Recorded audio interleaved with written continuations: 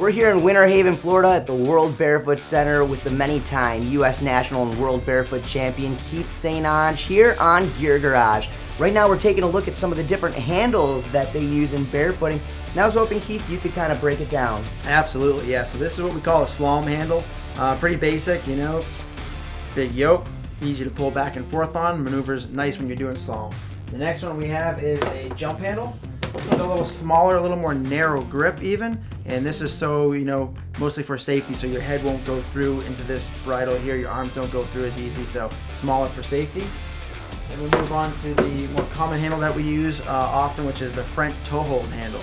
So this has got this bridle right here and this toe grip, so you can put your foot in here, you can let go with your hands, you can turn around backwards, you can do all that stuff. Much more secure and stiff handle. Then we have the back toe hold handle, and you can see this is much longer to the toe strap, so when you're skiing backwards, your leg is longer when it reaches. You put your foot in here, you can let go with your hands as well. So that's pretty much what you have for barefoot handles. I see all these barefoot suits right here in the back. Can you break it down, tell me a little bit about them? Yeah, absolutely. When you learn how to barefoot water ski, this is something that you essentially need. I mean, you want to make sure you have the barefoot suit that has the butt padding in the back, around the back here, over the shoulders, and on the chest.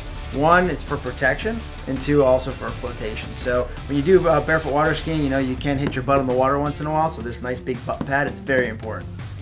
Well, there it is, guys. Keith St. Onge, the 18-time U.S. National Champion, the 14-time World Champion, breaking it down right here on Gear Garage.